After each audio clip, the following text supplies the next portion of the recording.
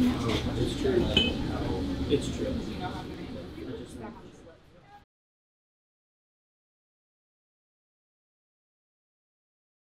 Hi everybody, I'm Lisa Orr and I'm going to talk about one of my favorite pots, which is this plate by Sandra Johnstone.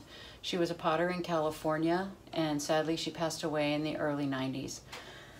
And since soft pots are my jam, this thing, when I first encountered it, blew my mind. It's one of my favorite things about it is the rim, how it gently undulates up and down. To me, it refers to something in the sea without trying to emulate that. It's strong yet really muscular. It has kind of a feminine bravado to it. And while it's clearly a piece of art that you could hang on the wall, it has a beautiful kitchen practicality to it. You could put pasta in it, you can put salad in it, and none of this will fall out the sides. You could frame a dessert with it. It even has, where is it? This really hilarious little Bondo repair here, where something that was going to be beautiful first got a chip, and she quickly fixed it with that. And it's just totally practical and hilarious at the same time. So it's like a very lowbrow practical kintsugi solution or something. Anyway, also in her studio life, I know that she tried to keep things simple and practical in certain ways to suit her life. Like kiln shelves were very expensive, so she would not use them, not buy them, not use them. And so she would do shell wadding between all of her plates and do them in huge stacks and just stack everything kind of onigama style, but with no shelves in her gas kiln.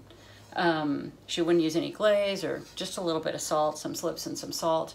And also her clay body is a single clay body. It was just easier. She said it just worked. It's Lincoln Fire Clay, 100%.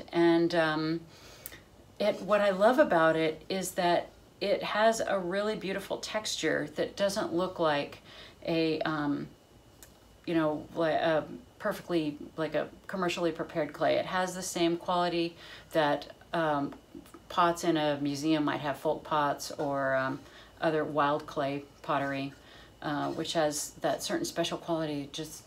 I just love it so much. Anyway, this pot was really inspiring to me as a young potter, and it still continues to be something that when I look at it, it tells me the story of perfect kitchen utility while being a gorgeous artwork.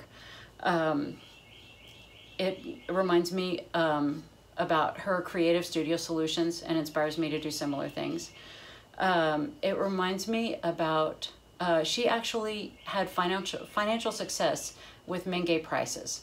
I'm not sure that I always agree with Menge prices right now, but anyway, she did it back then, and that was very inspiring. And also, it's a little bit of her sort of humorous practical poetry to me.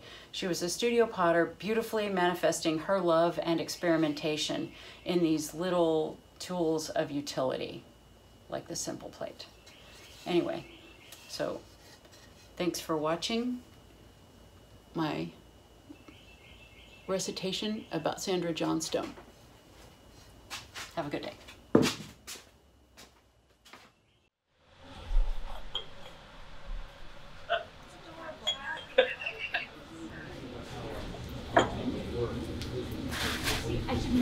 It's true. It's true.